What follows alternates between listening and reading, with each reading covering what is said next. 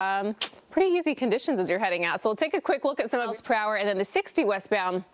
If you're headed from Ontario to downtown LA, you're looking at just about 36 minutes. Not bad at all. Moving along here as well. Hopefully we'll have something to talk about the next time. Tony, Rachel, back to you.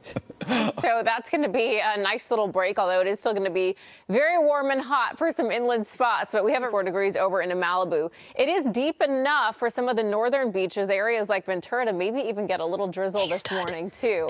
And then as we get into this afternoon, that will help cool us off territory. So a lot of these are going to go back in place for these inland spots all the way into Monday night. And that goes for the mountains as well. So one of the only places you can go to beat the heat is going to be some of the coastline and then some of those interior spots not too far from the coast. We'll have more on all this and a bigger cool down next week. That's all in store in just a bit. Rachel, back to you. All right, still, and except for the coastline for the county, and it is going to get a bit cooler, but inland we have the excessive heat warnings, the heat advisories that will return tomorrow all the way through Monday night, and that's because they're under some heat advisories.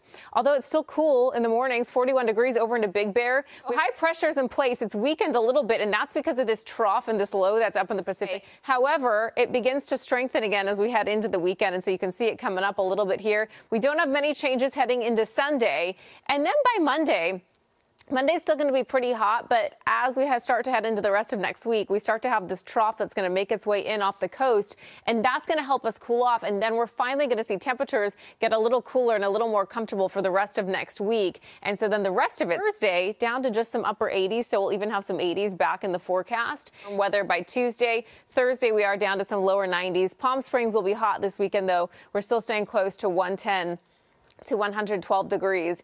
And then by Monday, starts to fall off a little more until we get into the lower end of triple digits by next.